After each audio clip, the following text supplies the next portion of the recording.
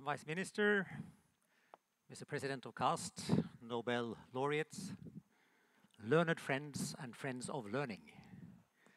It is a great pleasure, finally, to be able to open this Nobel Prize Dialogue, and I wish to thank President Ok Jeon-yoo and his team at CAST for the partnership and the hard work in getting us to this point.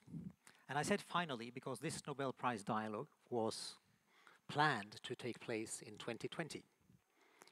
And what has happened in the world during these years really puts our topic, the future learning, into context. A pandemic resulting in profound disruptions of life and society, economic and social conditions around the world. A war in Europe with grave global repercussions in terms of food, energy, and economic security. And a climate crisis which is no longer only a scientific fact, but a fact of life. These are examples of an unpredictable, fast-changing world. So when we talk about the future of learning, we need to realize that the future is coming fast at us. Take the many climate and nature emergencies that we have seen in virtually every country around the world this very year. They teach us about a future coming faster than even science had predicted, and much faster than society has realized and responded to. When world leaders met this last week in New York at the UN General Assembly, there was much talk about a polycrisis, a multitude of problems now facing humanity. And scientific efforts, scientific achievements, and scientific collaboration are essential in order to solve these problems. And because of the speed with which that polycrisis is unfolding, the interplay between science and society and decision-making in society needs to be much speedier as well. So in a paradoxical way, future learning is really a future which we already need to learn from. We need to try to take lessons from the imminent future to apply those lessons to the crisis that the world is facing. Or in Alfred Nobel's words, to apply those lessons to the greatest benefit of humankind. And that's why the topic before us today, the amazing panels before us today, with Nobel laureates and other experts that will shed light on future learning, is so exciting. And I look forward today to see efforts to the greatest benefit of humankind unfolding on this stage. Thank you very much.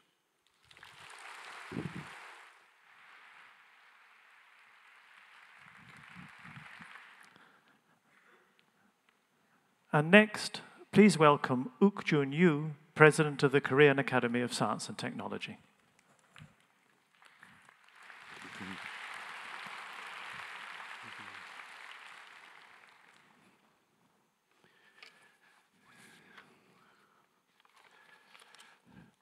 Good morning. Dear laureates, distinguished guests, ladies and gentlemen, it is a great honor to welcome all of you, and I'm very pleased to announce that the Nobel Prize Dialogue Seoul 2023 is being held here today. Nobel Prize Dialogue Seoul had its first event in this auditorium in 2017, which was 6 years ago. Since then, many things have been changed. In particular, the COVID-19 pandemic, lasting for over 3 years, has changed much of our lives. In the meantime, the President of Korea, as well as the Prime Ministers of Sweden and the United Kingdom, have all changed. The Korean Academy of Science and Technology and the Nobel Foundation also have new leaders of their organizations. On the other hand, there are several special things that have not been changed. The passion for education in Korea has not been changed at all. Nobel Prize Dialogue Seoul 2023 is still being held here today. Laura Sprechman and Adam Smith, who are in charge of this event, are also here with us. If any of you who attended the 2017 dialogue are sitting here today, again, it can be the most valuable, unchanging. Traditionally, education in Korea has been regarded as the largest asset that parents pass on to their children. It has played an important role in remarkable economic growth of Korea. However, the education system has become excessively competitive and focused mostly on university entrance examinations. This can sometimes turn into a serious social issues. Therefore, I hope that today's dialogue on future learning will provide a valuable opportunity to lead our education system into the right direction. In this regard, I think this topic will bring about the most effective results when it is dealt with in Korea. Today's occasion with the 5 Nobel laureates and renowned experts is profoundly meaningful, and such a gathering would not have been possible without the Nobel Prize Dialogue. I was told that many students came here as audience, including medalists of the Science Olympiad, young first authors who have recently published outstanding research papers, and students from Science High School further gifted. I believe they will be our future science leaders for Korea and the world. And these expectations makes me much happier. I would like to extend my heartfelt gratitude to all of you once again for participating in this important event. And I sincerely hope that the Nobel Prize Dialogue Seoul 2023 will be remembered as a priceless experience for all of you. Thank you very much. Yeah.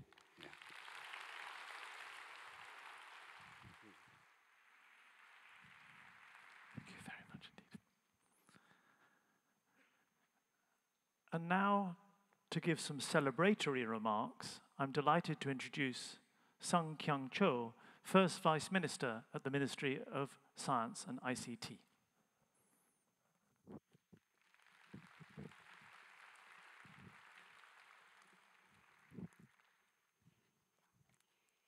Science and technology move the world. Today, I'm thrilled and grateful to be the presence of Nobel laureates who have demonstrated the most profound influence in the world, and scientists who are creating the beautiful influence. The Nobel Prize is one of the most prestigious awards in the world. It's not an award. It symbolizes the potential and expectation of how much further humanity can progress. The research, discovery, and passion of the laureate offers us new perspective and wisdom, inspiring us to make the world a better place and times. Through our conversation with the Nobel laureate today, I believe we face many challenges in understanding what our research and development goals should aim for, and what we need to explore and learn. This is a precious moment, marking another meaningful beginning for us. Science and technology profoundly influence everything from our daily lives to global economy and societal structure. The influence of science technology is increasingly powerful. Science and technology have become not only a pillar of the economy, but also an absolute weapon in this diplomacy and security. Thus, a new order is forming where the nation with shared value collaboration in research and development and share their accomplishment. Consequently, the degree of the global collaboration has become a benchmark for measuring competitiveness. Therefore, scientists must not only conduct research, but also consider the impact of these advancements on society. The evolution of the science and technology is a double-edged sword and perhaps even more complex. As the influence of science and technology grows, scientists must possess deep insight and a high sense of ethical and societal responsibility about the change their research may bring to society. We shouldn't simply pursue what's possible in technology, but strive for what's right technology that benefit humanity.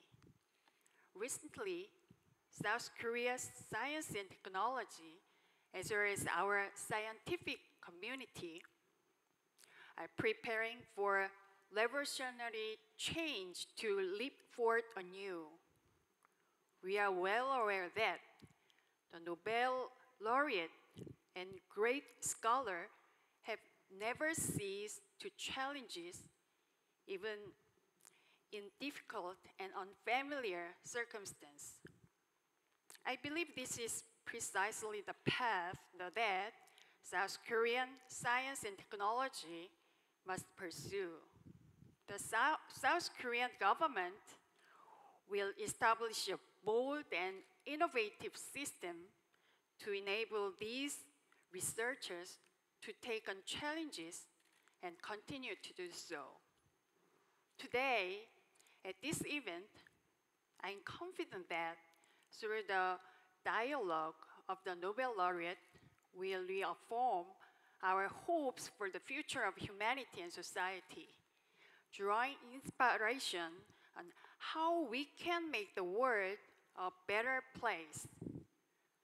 I also anticipate that the inspiration from today will spur a wave of innovation in the Korean science and technology sector and our daily lives. I hope that the efforts of Nobel laureate and greatest scholars from South Korea to share thought and embark on new challenges for a better future won't end today, but will continue on every possible occasion.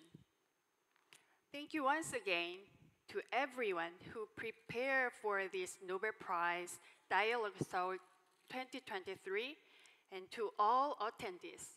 I respect Professor Joachim Frank, George Smoot, Michelle Levitt, Dr. Harmut Michel, Professor Konstantin Novoslov, and all the greatest scholars from around the world. Science, technology, and innovation are our dream, and the power of create our future. Thank you.